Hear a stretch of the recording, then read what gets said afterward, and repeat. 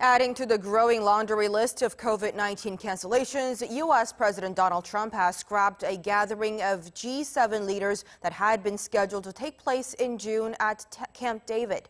The Deputy Press Secretary at the White House said Thursday that the meeting will instead be held via video conference in accordance with measures to mitigate the spread of the coronavirus. Now, the decision will keep each country from spending the money that it would have taken to prepare for and travel to the U.S. and will also free up staffers who would have been planning for the summit.